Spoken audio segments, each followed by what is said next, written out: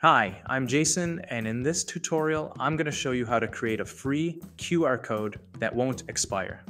These QR codes can be used to share your website, your business card, Google Forms, social media, or any type of file such as a PDF, video, and more. Let's go. First up, let's see how to do it on the desktop. So say you want to share a website and you have a Shopify store. So in front of me is a Shopify store called Coco Floss. All you have to do in Chrome is go over to the three dots in the upper right.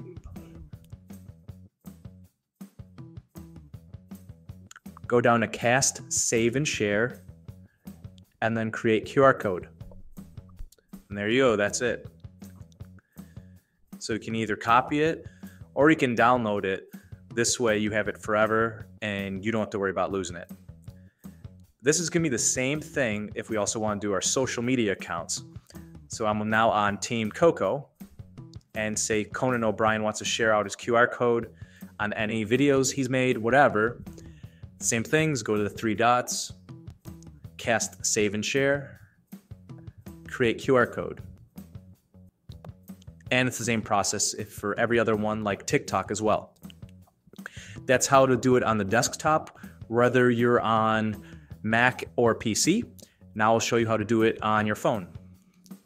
On your phone, it's even faster. On the iPhone, you just click the share button. That's the square with the arrow pointing up. And then you click create a QR code. There's your code. And then you just click share and you can share it wherever you want. You could even share it to your socials like Instagram. On Android, it's the same button area, but their shared button looks like this. Same process though. Next up is sharing your vCard from your phone. The fastest and easiest way is just to create yourself as a contact in your phone. Then you go to share contact. We're going to select either Google Drive or iCloud, depending on which one you use. And I'm going to switch over to my desktop because it's easier to show you guys on that. But you could do the same thing as I'm about to show you on your phone. Okay, so now that we have our contact card on our Google Drive, this also works for iCloud and Dropbox. We're gonna make sure its settings are set so anybody who can have access to it. So just go to the three dots, share, share again. And anybody with the link, that's what we want. Now anybody with our link can download our contact card. So I'm gonna copy the link. I'm gonna copy it into my incognito mode. And there we go. So now we're just gonna repeat the same steps we did before. We go to the three dots, cast, save, and share, and create QR code. Now anybody that scans a QR code or the option to download our contact details. So I'm gonna click download, click save, and there it is. While we're in our Google Drive, we can share other kind of files like PDFs, videos, audio, whatever. It's the exact same process as sharing our vCard contact details file.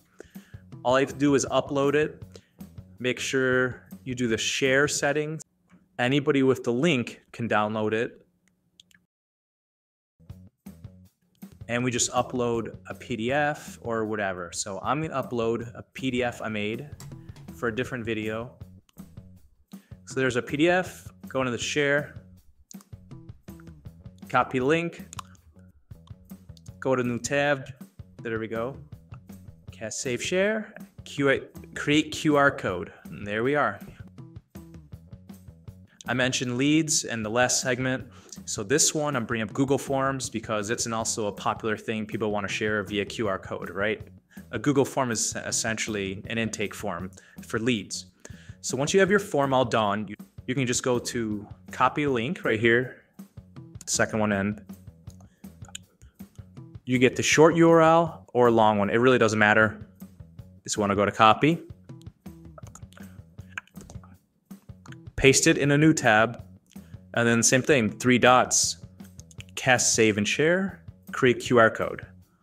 And there you go. There's a QR code that brings me straight to your form. Lastly, everything I've shown you so far has been a static QR code, meaning once you created a QR code, the website it goes to doesn't change. But what if you wanted to have it where the QR code can change. So say you originally were on Instagram and you moved over to TikTok.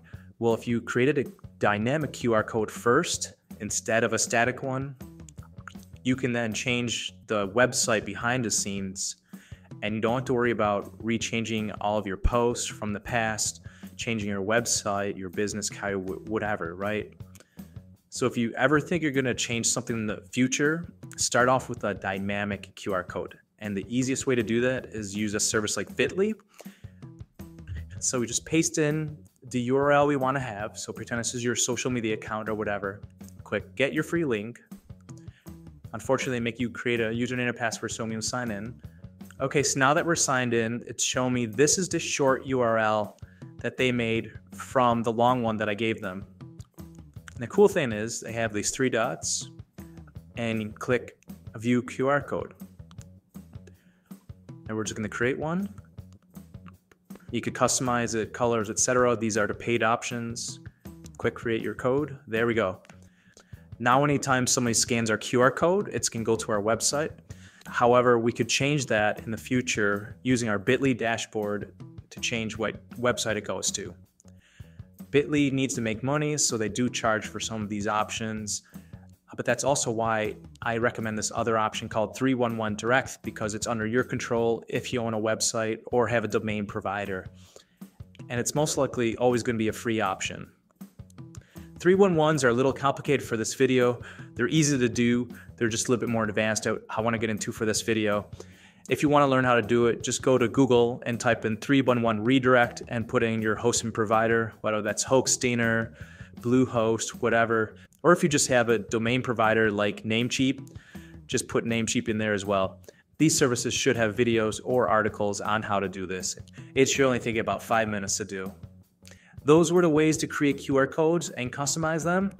Easy goes here that I've made. We'll go into related topics I think you'll like. And if this video has helped you, please like it so it'll get to the top of YouTube's results and it'll help others out. Thanks for watching. Best of luck.